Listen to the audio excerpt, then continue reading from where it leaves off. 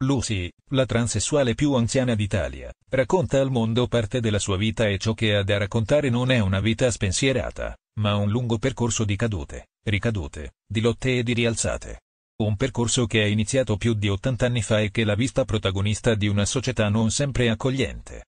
Le sue parole sono macigni che arrivano al cuore e alla mente. Chi dice che una donna non può chiamarsi Luciano? È solo una delle frasi che la donna, ancora molto lucida, esprime parlando del suo vissuto, immergendoci nel suo racconto. Cosa c'è dietro il viso stanco di un anziano? Cosa nascondono gli occhi di chi, spesso, ti vede senza guardarti, ti sente senza ascoltarti? Ci sono momenti, anni, vicende, che ci appaiono lontane, assenti, così tanto, che non riusciamo a capirle, comprenderle fino in fondo. Ci sono gesti quotidiani che ci sono sconosciuti, che ci lasciano indifferenti, eppure, per qualcuno rappresentano attimi fondamentali della propria vita e degli eventi che l'hanno contraddistinta, e poi serbati nel cuore.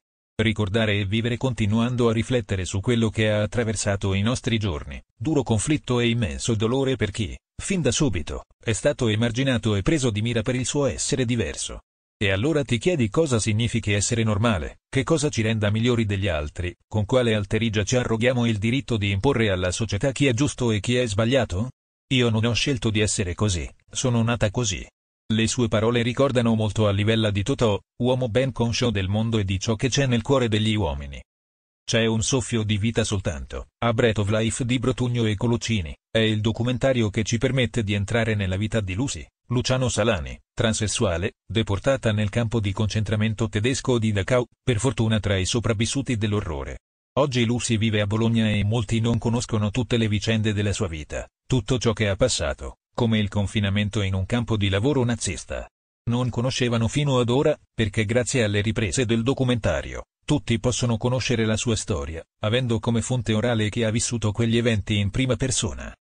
Lucy porta negli occhi il dolore e ciò che ha vissuto all'interno del campo di Dachau, quando era costretta, da uomo, a buttare nei forni i corpi dei deportati, a volte ancora vivi.